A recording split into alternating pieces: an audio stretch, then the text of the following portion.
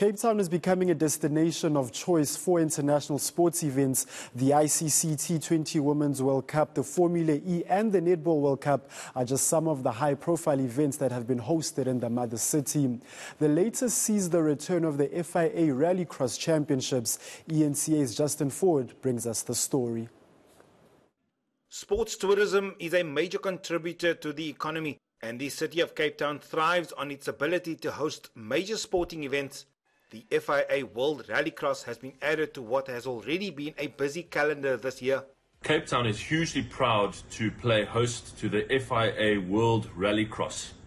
We know that Cape Town has a wonderful and strong culture of love for the motorsports. So to add another great event to that motorsport schedule is just perfect for our city and cements our place as the headquarters, the best place to host major world sporting events in South Africa. The best rallycross drivers will take on the multi-surface track. What brings added value is that it will be a double-header event with 2 rounds. And the fact is they're coming a long way, so it makes sense. Let's make the most of it. And of course we pushed and wanted a double-header, which we were offered, and we took it with both arms. And Justin, this is about rebuilding post-COVID. So we did it in 2019. Frankly, it cost us a lot of money. It was lastminute.com. And then we went into COVID, and we didn't have a chance to really build this property the way we are building Formula E, for example. Earlier this year, the mother city hosted a Formula E event, earning the Race of the Year accolade.